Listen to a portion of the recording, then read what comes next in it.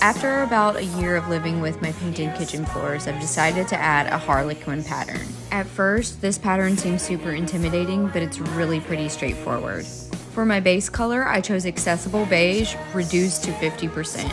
And for my contrasting color, that's a surprise. After taping off the whole floor, I made sure to mark all of the squares that I would be painting in my surprise color.